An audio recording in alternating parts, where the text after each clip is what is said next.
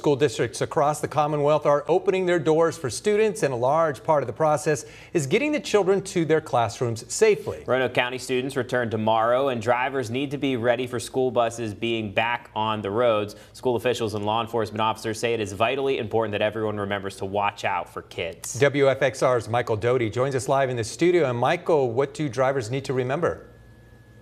Yes, guys, it may be just a few months, but it seems like that is just enough time for drivers to forget buses need as much space as possible in order to board kids safely. Buses run from approximately 6:30 to 8:20 in the morning, and again from 2:30 until 4 in the afternoon. Everyone driving at those times needs to proceed with caution. Really, please watch out for our school buses. They make frequent stops. We encourage you, please do not follow our buses very closely because we don't want anybody to have an accident and run into the back of our buses or anything like that. Now would be a good time to start paying attention to those speed limit signs.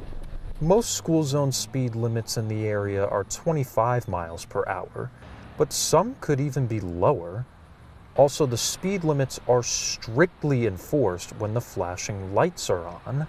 If you get caught for speeding in a school zone, it is a higher fine and a higher penalty. That is correct. It's more so than just the basic speeding charge. It is also important for the children waiting to get on and off the buses that they stay 5 to 10 feet from the edge of the road until it has made a complete stop.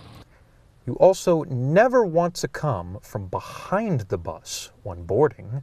It's very dangerous, and we can't see where that student goes when they pass behind the bus. That's why that arm is there in the front, to ensure that a student passes in front and stays in sight of the driver at all times and then can safely get on the bus. About 150 Roanoke County buses will be out on the road beginning tomorrow. Guys, back to you.